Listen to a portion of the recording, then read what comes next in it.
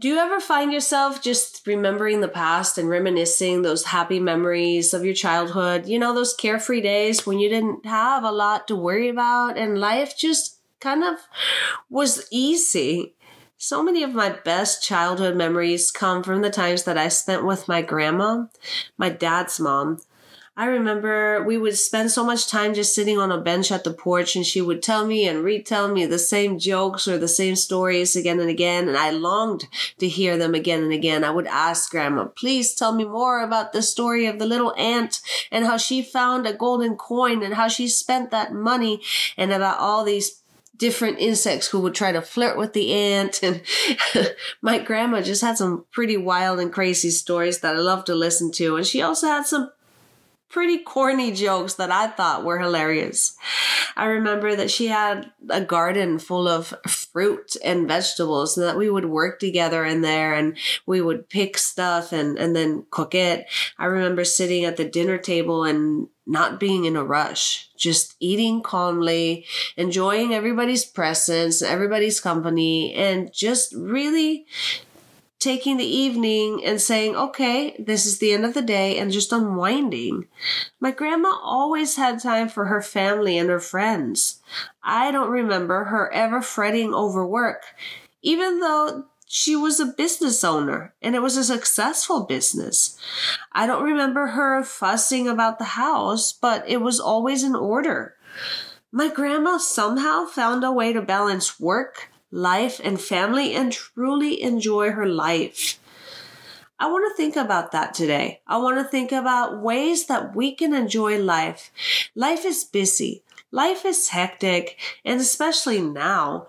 But I want to take it back a step. I want to take a breather and think about all the ways that we can take this life that we live, this one life, this one opportunity, and really enjoy it.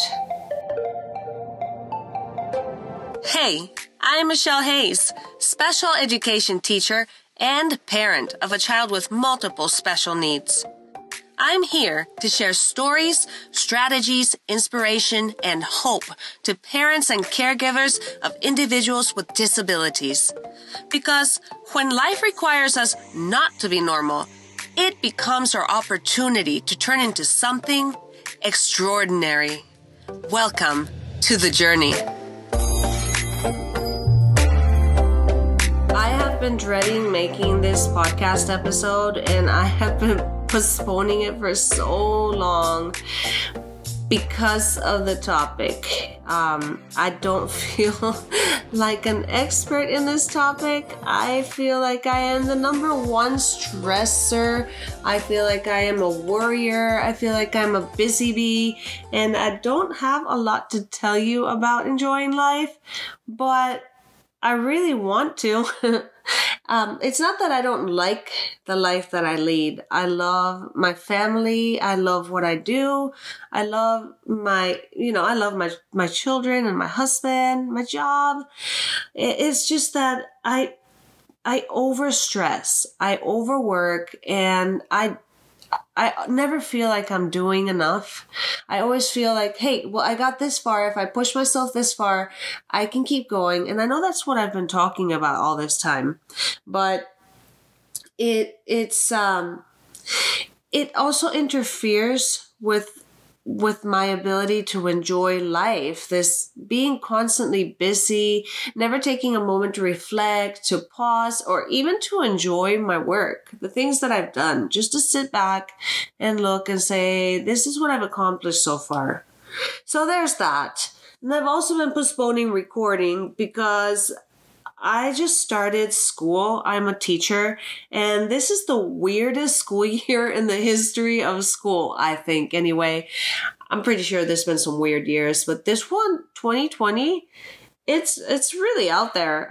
We started teaching virtually, and I'm not gonna lie, I am loving virtual teaching because my other career was television and radio and film. So communicating digitally, communicating in mass media type of way is really a strength for me. But it does feel like the first year of teaching, and I also work with a team who is not comfortable doing this kind of teaching. Also, there's a lot of uncertainty. How long are we doing this for?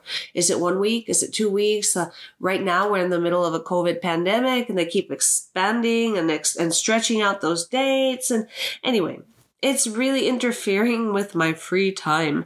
And so I've been postponing recording this podcast for that reason. You're going to listen to a lot of mistakes probably, because I'm not going to take the time to edit them out. The other podcasts I have, and this one, I'm just probably going to upload it. And there is a third reason why I am not recording this podcast. I ordered a microphone because my microphone is terrible. I am aware of the hiss. I'm aware that it's making this terrible noise. But guys, if I don't record this podcast, it's not going to come out on time. And I promised everyone I would record a weekly podcast for season 1. And now I'm kind of bound by my word, because that's the sort of person that I am. I know it's my podcast, and I know there's no rule that says I have to put it out there, but I just feel accountable. Anyway, if anyone is out there right now listening, those are the reasons that I have been dreading recording this podcast. But I have a moment of silence, and I have a glass of wine, and I am going to go ahead and chat to you. All right, so let's go back and talk about enjoying life. I think about my grandma. I was trying to think about people that have really influenced me, as far as people that I think of, that they really took their life and enjoyed and savored it. And my grandma was the first person that came to my mind. She really did seem like someone who was genuinely content. I'm not talking about someone who faked joy or anything like that. She just seemed content. She never was in a rush. She never seemed cranky. In fact, I don't remember my grandma ever being angry. And she just spent time with people that she loved. And I think when it comes down to it, that is one of the things that makes life meaningful. Spending time with the people you love. I spend so much time just being busy preparing for the people that I love that I'm afraid that I don't spend time with the people that I love. Does that make sense? But my grandma always had time. And now that I'm grown, now that I'm grown with a special needs child who is in high school, I wish that I had my grandma still around so that I could ask her questions. I would love to know how she managed to do it all. You know, she owned a business. She was a widow, and she still found time to keep her business running and her family together. And she would truly slow down and enjoy her life. I remember she would frequently go out with her brothers and sisters to have coffee and cake and just enjoy their time together. My grandma found a way to balance all of that. But all I have left are the memories and hopefully some of her genes. Now, I'm going to go a little off script, which is really weird. Guys, I am actually recording a podcast trying to find what they call my voice. And even though I've recorded, oh my gosh, gazillions of YouTube videos, this is totally weird for me. Talking into a microphone and not, being able to just edit video and add sound effects and whatever it is that I do when I make video. Up till now, I've been strictly following a script, and I was listening to my own podcast, and quite frankly, I don't think that I've quite found my voice yet. I feel like it's too rigid, and I'm a more laid back, relaxed kind of person. And you guys, if you're here, just sit back and enjoy the show. I will figure out my own tone and my own style as I go.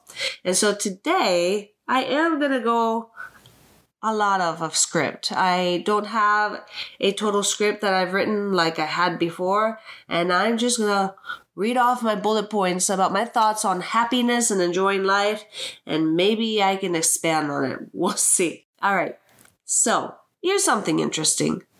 There's a research on happiness that shows that the people who live in the present moment are the happiest people around. So there was this study done, and I was actually a part of it. it was this, it was like an app I downloaded on my phone, and randomly it would ask you a question. What are you doing and how do you feel? And so you would post what you were doing and that happiness that you were feeling. And then it said, are you thinking about something else? I think it was something like that. Anyway, it was discovered that the people who were present and engaged in the moment that they were experiencing were the people that were truly happy, even if it was a mundane task. And I'm going to say washing dishes because that's what I do all the time and that I'm really sick of. Even if it was a mundane task, the people that were actually present in that moment were enjoying that moment more. And that's interesting because I feel like frequently I'm just trying to fast forward to the next thing. I'm in this moment and I'm spending time in this moment, but I'm constantly thinking about, okay, I got to get through with that so I can get on to the next thing. And Jerry Seinfeld jokes about that. If you've heard some of his more recent comedies, or maybe he wrote about it before. I went to his show recently and I was just lucky enough to, before COVID shut the world down, I was able to go to his stand-up comedy and sit in the nosebleed section and listen to his comedy. And the point of my rambling is he was joking about, okay, everybody wants to go out. They say, let's go out. And here you are out. And while you're out, you're thinking, oh, I can't wait to go home.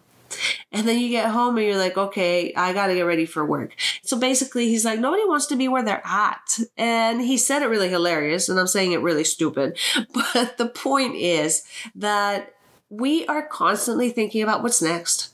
And I know for sure I am trying to be in the future, and we never live in the present, and we're never enjoying the moment that we actually have and we hold in our hands.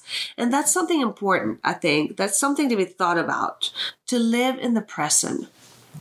I know that my daughter is going into high school. In fact, she's actually going to start high school in person because we've been doing virtually. She's going to go in person in just 2 days. And it's going to be her special education classroom. And I've always dreaded the thought of my daughter going into a specialized classroom in high school because I don't know if you've had that thought. It's just not the way I envisioned having a high schooler. I thought about, pom-poms and cheerleading uniforms and I don't know, maybe theater plays and things like that, but it's turned out different for us. And that's not been easy to accept for me. It's been difficult to accept. It's been a daily battle and a daily struggle. But I feel like accepting and embracing your new situation can really help you stay in the moment and embrace the moment that you have. I mean, how scary could it be that that moment will pass and one day you won't have it? And then you'll think about, oh, I wish I could have enjoyed the good old days when they were the good old days. You've got to see the beauty that is around you. I was just talking to someone on Facebook, a friend of mine, who is also a special needs parent. And she has a child who is much, much younger than mine. So her child is in preschool and mine is in high school. And I was telling her how it's different. She was talking about how raising a special needs child is different because they don't do the things that you expect them to do at their age. But then we got to talking about, yeah, but my child is not going to slam a door in my face and tell me she hates me. I'm never going to have to worry about her running away because she's resentful of me. And I'm never going to have to worry about some creepy boyfriend trying to harm her.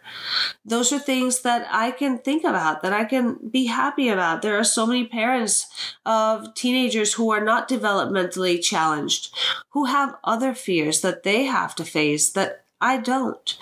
And I need to see the beauty in that. That, yeah, maybe we don't have what I thought, but there's also a silver lining. There's also something beautiful in that. It's also super important that you love the ones you're with. I've been married for 20 years and I don't want to throw any judgment. I understand that divorce happens and I understand that it is devastating and hurtful and hard. But, some of the people that I've watched get divorces, I think about, they could have tried to work it out. You could have loved the one you're with. You could have embraced the person that you're with. You could have teamed up and paired up. Yes, your spouse is not maybe perfect. You know what? You're not either. And your spouse is going to have flaws, and some of them are going to seem like deal breaker flaws. But, you know, you really, I want to recommend that you really embrace each other and that you embrace the people that you got. It's not easy to have a close relationship. It's not supposed to be. There's going to be friction. But there's also some beautiful things that could come out of that. And I think that throwing in the towel too soon is not going to bring happiness to your life. I think working hard and making an effort to make things work with the people that you're with, I think that is, for most of the time, a thing that you can be proud of. So if you find yourself having friction with those people that you have, whether it be a spouse or a mom or a sister, those, nuclear people in your life, we're in a society and in a time where we are promoting cutting off toxic people from your life. And although I understand removing abuse from yourself, removing damage from yourself, I think it's important that we don't look at each other as something that is disposable. We need to embrace each other. We need to hold each other. We need to say, we are here together for better or for worse. I really think that embracing the ones that you're with and not being jealous of somebody else's relationships can help you really find happiness. I'm a creative person, and I find joy in expressing myself creatively. I feel like everyone needs a way to find a way to express themselves in a productive way. Don't be destructive. There are ways to express yourself that are destructive. I'm not talking about those. But find a way to express your feelings in a way that you feel like you have said what is in your heart. I personally like to write in journals, and it's really cool because then you can look back at what you wrote and you can be like, oh man, that was really stupid, or wow, I really had a thought there. I like journals personally, but I also like drawing. Some people like to express themselves through songs, and some people just like to talk over coffee with a friend. Find a way to just speak. Let yourself speak. Hear yourself speak. What I'm trying to say is find a way to express yourself productively, and that's going to take a load off. When you're stuck in a rut, why don't you change up the scenery? I know sometimes I get stuck in a rut because I get so obsessed about completing tasks, and I'm like, and it's like my wheels are stuck in the mud, and I just keep like driving it deeper and deeper, and I get nowhere. I get nowhere but exhausted, and then I can't let go. I'm like, no, I gotta finish this. I've got to do this. I've got to see it to the completion. It's just, that's the way I am. I'm a finisher. But sometimes that's a problem because I can get real stuck in a rut, and I will get obsessed, and I won't let go. So it's important to change up the scenery. If you can't change up the scenery, for me, I really recommend put some music on. It is amazing what a mood changer music can be, and I don't use it nearly enough. I don't know why, but do what you can to change the scenery. Just drop what you're doing, go for a walk, drop what you're doing, go to the bathroom and lock the door, or do something. Change up your scenery in whatever way that you can when you are stuck in a rut. I've also thought that you should create more time for fun. Take time for yourself. I mean, when was the last time you actually watched a TV show for yourself? Or when was the last time you ate something that you craved that you actually were looking forward to? Or when was the last time you spent time with a friend? Do what you can to spend time on yourself. I know it's hard. It's hard for me anyway, but try. It's a priority. It's important enough. You are a priority, because if you don't change your mood, you would change the mood of everyone in the house to match yours. You're the thermostat of your house. And whatever you set your thermostat to, that's what you're going to let everyone else feel. So make time for fun. Enjoy life. Do what you can so that you can embrace what you've got. I also think that it's important to simplify. Automate tasks whenever possible. Me, for example, I discovered that I can get on my grocery store online, create a shopping list, and it saves it. So then I created this master shopping list of the things that I always buy.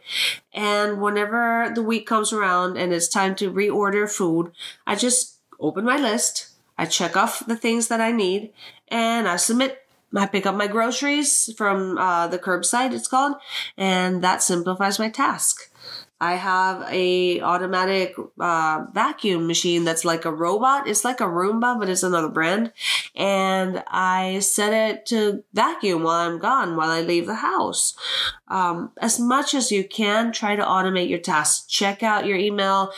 Set your filters so that it sorts your mail into the places where it should go. Think about all the ways that you can automate and make things more take advantage of the technology that you have. Make them more automatic as much as you can. Life is already complicated, so try to cut out all those unnecessary extra things. Another thing I want to recommend for simplifying is creating repetitive, predictable routines. Now, the artist in me, the theatrical person in me really fights this, but it's for my benefit. It is for my blessing. It's like, I don't know, I guess it's like taking fiber. It's not the best thing, but man, it keeps you regular. So I create repetitive, predictable routines. So when it comes to lunch planning, now I'm repeating meals a lot, things that we love. I create the same kind of routine for the evening and the morning, things that are predictable, because then I don't have to stop and think about what I'm doing. I just start moving automatically, and it doesn't take up that energy for my brain that I really need to spend in other places. Take time to slow down. And it's really hard for me to tell you this because I don't do it. I don't slow down. I'm supposed to be unwinding, and instead I'm making a podcast. But I want to learn. It's very important. And I want you to question when you're doing something, if you're like me, and you think that you've got to have all these things done and all these things completed, stop and ask yourself, is it really important? Like, what's going to happen if it doesn't get done? Or is there a way to make this more simple? For me in the kitchen, I just have such a hard time creating simple meals. Like, I want to be all chef. I want to be a full-blown chef in the kitchen, and I want to create the most fancy dishes. But why can't I just warm up a burrito? I would save an hour and I would be done, and I would have one dish to wash. Ask yourself, what would this look like if it was just simple? What would it look like if I cut out all the extra junk? Can I make this more simple? So think about those things as you're trying to simplify.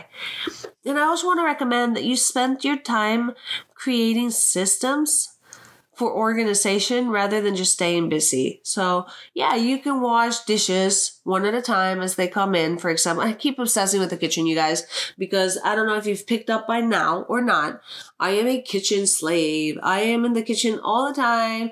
Later, maybe I will explain, but Katie has a metabolic disorder and I'm always cooking. So you're going to hear a lot of kitchen examples. Sorry. It's the first ones that come to mind. And like I told you, I'm going off script, so I'm kind of rambling right now.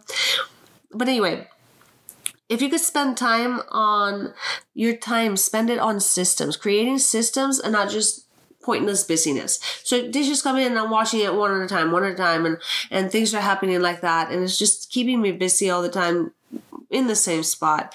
But now, if I spend time creating systems, like if I organized my drawers so that everything was easy to put away, so that the things that I need are accessible quickly, so that maybe I can create a spot where if I already know I'm making lunch boxes, I have everything ready to go in the same spot. Spending time creating systems like that is going to be much more productive and much more effective in the long run than running around being busy. So as much as you can, try to think about ways that you can create systems around your life that can simplify your process in the long run. Another tip I want to give you is one that I don't take. It's delegate, right? You've heard the saying, give a man a fish and you feed him for a day, but teach a man to fish and you feed him for life. Now, it's important that you teach those people who you're with, your support system, how to help you. Have I done it? No. Have I heard that it's important? Yes. Am I going to think about it? Yes. Am I going to try? Yes. The control freak in me has a real hard time letting go of this. But if I can just delegate and let go of that control and let people help me the way that they can help me. I've heard this said by another person before. 80% done by someone else is still better than 100% done by you. So if somebody else can help you 80% of the way and you do the last 20, hey, that is a lot of help, isn't it? So try to delegate as much as you can, even though your podcast speaker is still working on it. What about turning down the loud? There's so much loudness going on around you. Like, I wake up because my phone alarm goes off. So there it goes and it starts ringing and all of a sudden I see notifications on my phone and I start checking notifications. And before you know it, I'm busy doing nothing. I start checking my email. I start checking my Facebook and all my social media accounts. And there I am with the very first part of the day, just spending time with pointless noise. Try to turn off the loudness. Try to find ways to not always have input coming in at your life. Does your email come in all the time and just pour out like mine does? I'm a teacher. I get, 500 emails a day, especially now that we've gone to virtual teaching. But there's a way to simplify your email inbox. You can create filters. You can set your inbox to receive from certain senders and put them in specific folders and organize your content in a certain way. That's one way to turn down that noise. What about your mindless phone time? Do you constantly grab your phone and are trying to tune out and not live in the moment, not be in the moment? Just, are you at a red light and you grab your phone? Hey, not judging. I do. But you know what this does? It creates all this noise. It creates all this loudness in your mind. It doesn't give your mind time or opportunity to decompress, to be creative, to just be still. Beware of that mindless phone time that you're spending. So when I was talking about these studies talking about happiness, they were mentioning that happiness is found in fulfillment. And fulfillment could be summed up in 4 major categories. And these people that reported being happy, the happier people were reporting that they felt like they had a purpose in life. A lot of times that was through their job. They felt like they were connecting with others, so they were making meaningful relationships.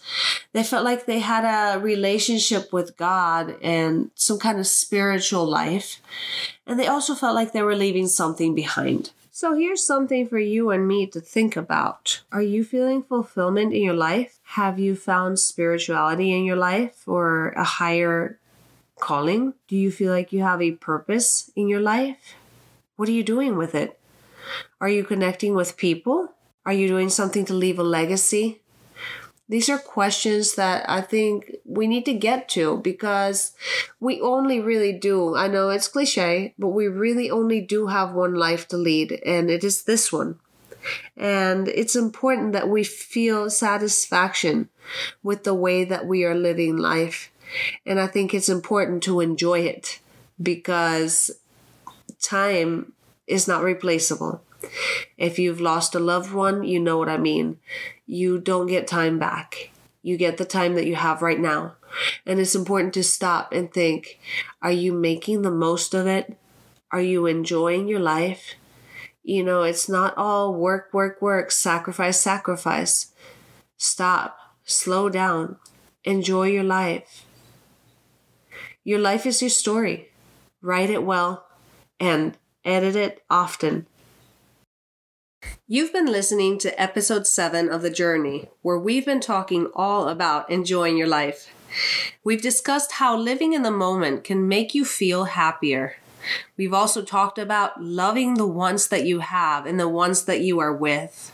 We discussed about ways that you can create more time for fun by simplifying, delegating, and turning down all that extra noise.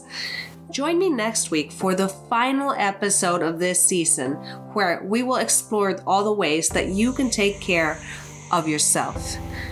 To learn more about us, or visit the podcast archives, or even for more information on how to subscribe to this podcast, visit my website, www.heymrshays.com.